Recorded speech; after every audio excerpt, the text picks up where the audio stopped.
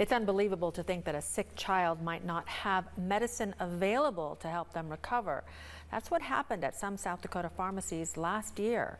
Good evening, I'm Alicia Garcia. And I'm Phil Aldridge. Governor Noem announcing a new protocol to ensure crucial prescriptions will be available when needed.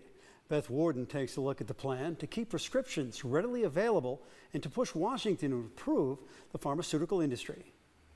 Imagine walking into the pharmacy to get your prescription only to find out it's in short supply and they may not have it for you or have to search. That was the reality for some South Dakotans last year, but changes are underway.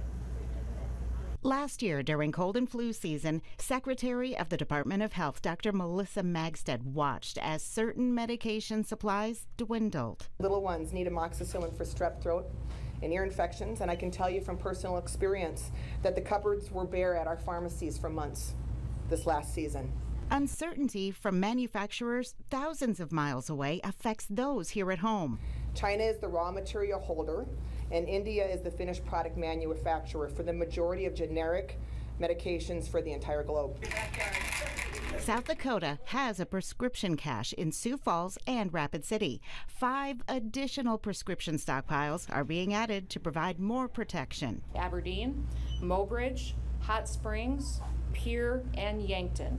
We've never, as a state, had a cache of medications stored in those communities.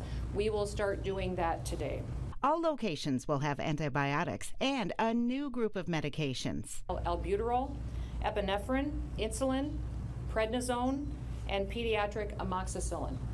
Governor Noem's second step is contacting leaders in Washington. These problems are in the FDA.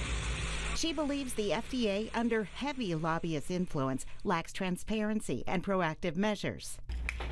Behind the counter, pharmacists are hoping the stockpile can keep shortages from happening again. Having those crucial meds available will be a good thing, absolutely. One of the items not added to the stockpile list is Adderall. It's more complicated, according to state officials, as it's a controlled substance and is regulated also by the DEA.